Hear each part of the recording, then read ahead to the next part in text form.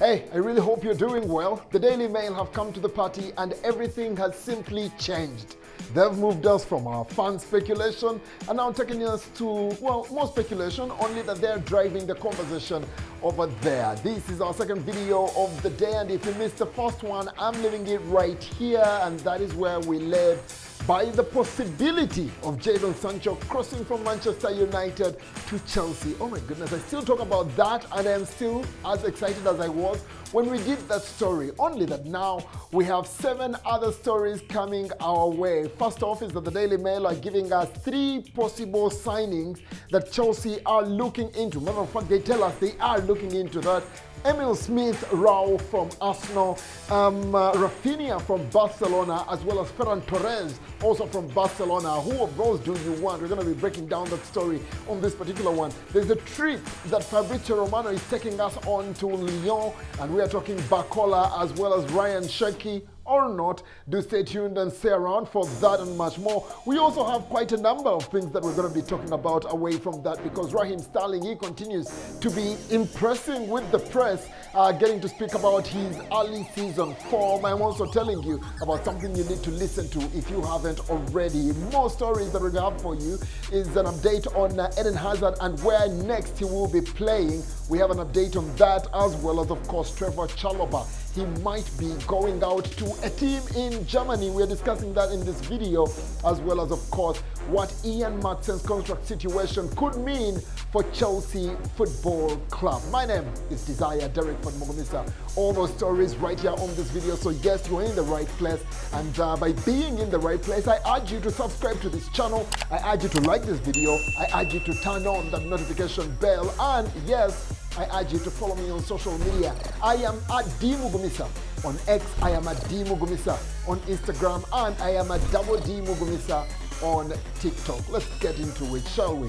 All right, first off, big story coming in from the Daily Mail. Emile Smith Rowe, Raphinha, or Ferran Torres? Who do you want? Chelsea have come to a press conference through Pochettino and told us they want one person who will be able to play across the front line, and one who has Premier League experience, as well as, of course, one that can score and create goals. There is a tweet coming in from the Daily Mail. Let's read it. Chelsea are weighing up a move for Arsenal attacker Emile Smith Rowe with Barcelona duo Raphinha and Ferran Torres also on the Blues radar. That is in their column, Transfer Confidential. Now, these are 3 names that all tick those boxes.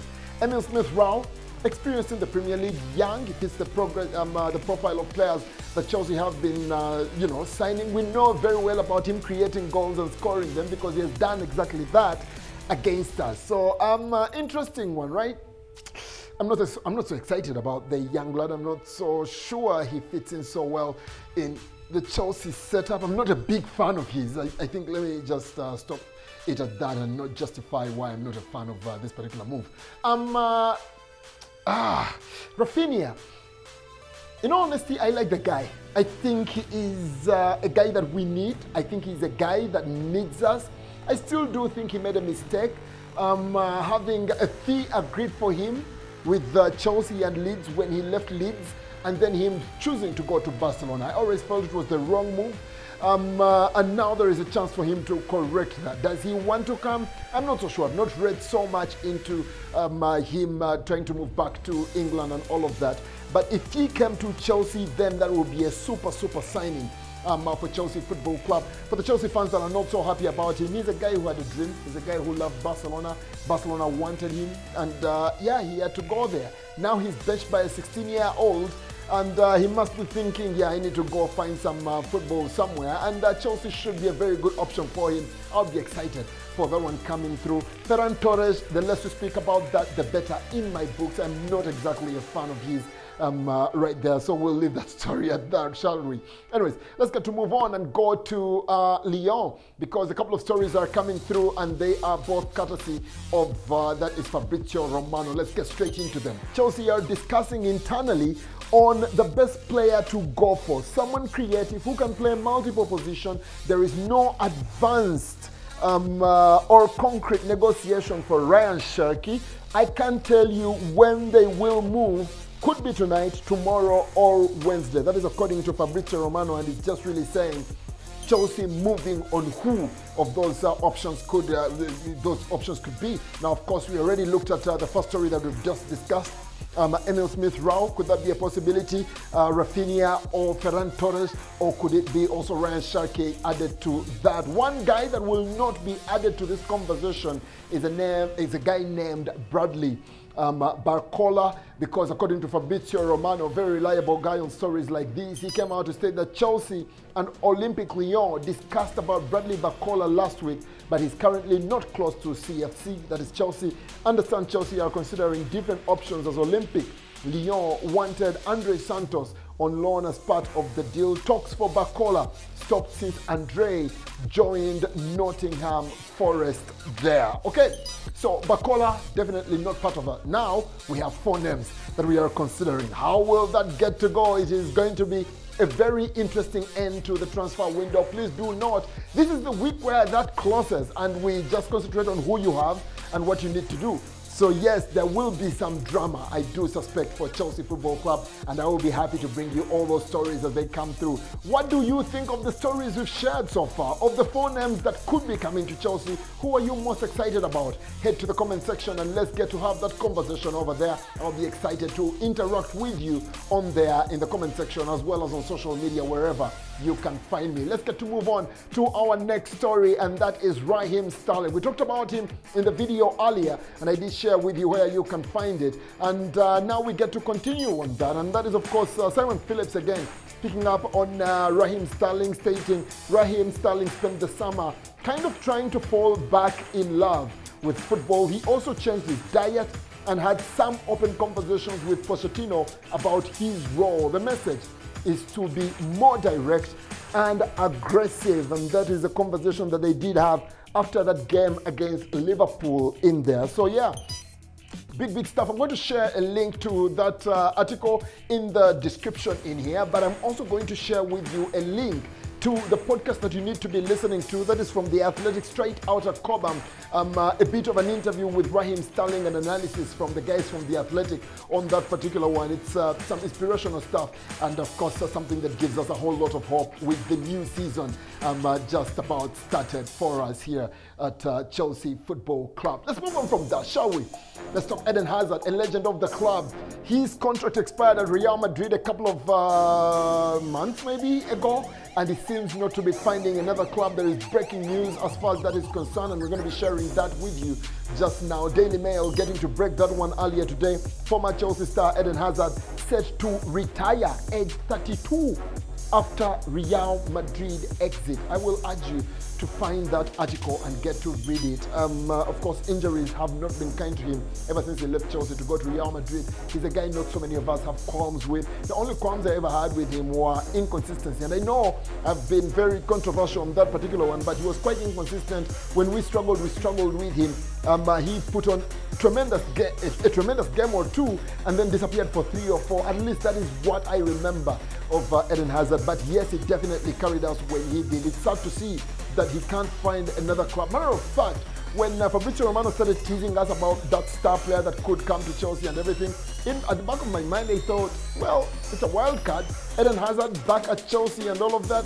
But to block the pathway of the likes of Mihailo Mudryk and all of those with a legend of the club, 32 years of age, has already shown for years that he can't stay fit, would have been such a risk, wouldn't it? Well, now we are hearing that he's considering a retirement, so that would be something that you can get to watch out for. Of course, there are a couple of clubs in Saudi Arabia and the US that have already offered him opportunities to get to continue with his football, but it doesn't look like he will be taking up any of those. We'll be watching that story, and when it develops, we'll give you more of that. Let's move on to our next one, shall we? Yes, Bayern Munich.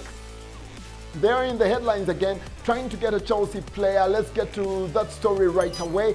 And that is that Bayern Munich have made initial contact with Chelsea over Trevoh Chalobah, who is seen as a possible replacement for Benjamin Pavard. If a deal can be agreed with Chelsea, the decision will rest with Chalobah. That is according to Sky Sports. Now, of course, Chalobah is a man who has insisted that he wants to fight for his position in that backline for Chelsea. Now, with Mauricio Pochettino usually playing a back four, largely surprised that we are playing a back three as it is. You do not know where Trevoh Chalobah will get to play, especially with Disasi being the shoe-in guy to start the games at that right centre-back role so far. Trevoh Chalobah is one of those academy kids who's just not exactly made it at the big stage, even in an era where some of the younger players are now starting to play for Chelsea Football Club. Would I be paying so much if at all he left the club and went to Bayern Munich? I wouldn't, but I would hope that we have either a sell-on clause, but preferably a buyback clause on him, because he's also one guy that promises to be doing some huge stuff as far as his career is concerned. We'll watch that story and see how it gets to develop.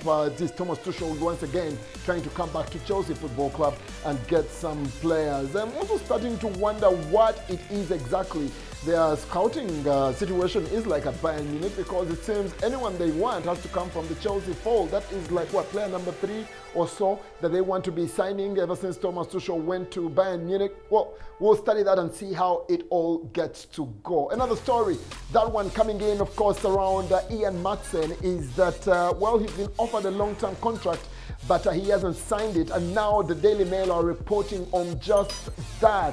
Chelsea starlet Ian Maatsen's decision on a new contract could impact on Marc Cucurella's exit amid Man United interest. And now the twist here is that, well, Man United are in talks with Chelsea currently on the possibility of taking Marc Cucurella on loan for the season. But of course, with Chelsea and Ian Maatsen not yet signing that long-term contract that he has been offered, well, it could be that, according to the sources at Chelsea, it could be that it's safer to sell Ian Maatsen if he's not going to sign that contract with clubs such as Borussia Dortmund, among others, all interested in his services, and keep Cucurella as the backup to, that is, of course, Ben Chilwell. Until then, I think Pochettino has done enough to show us who he prefers as his backup to Ben Chilwell, and that has been Ian Maatsen, at least until now. Will he get to sign a new deal? It is something that we shall watch out for and see if it will come to pass.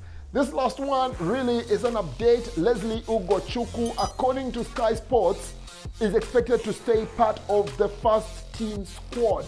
So yes, some depth in there for Chelsea Football Club, if that is something to go by. Of course, you have Lavia Caicedo in similar positions. You would need an extra body. I think that will be Leslie Ugochukwu. There is still some question marks on whether Conor Gallagher will continue at the club by the end of Friday when the transfer window closes. We get to watch out and see how that one gets to go. Anything other than that is Enzo and another face or two in that midfield. We definitely need cover, especially with all the injuries that we are getting. And I'm happy to read that Leslie Ugochukwu, who has shown some flashes of brilliance in the little cameos he has had at the club so far already. So yes, I'm excited to see him get to stay at the club. I hope it's not something that will have him stay stagnant as far as his career is concerned. On that note, ladies and gentlemen, we come to the end of this particular video. That was the second one of the day, and I do hope that you did get to enjoy both videos that we brought to you for the first time on this channel. We hope to make this one much more consistent, giving you 2 videos a day with all the updates as far as Chelsea is concerned. More reason why you need to subscribe to the channel immediately, like this video, and get to turn on that bell for all the notifications so you don't get to miss out on a video we get to bring to you. Follow me on X, that is at @DMugumisa, on Instagram at @DMugumisa, and on TikTok at @DMugumisa. And these conversations will continue both there and in the comment section. Ladies and gentlemen, until the next video, keep that blue flag flying high.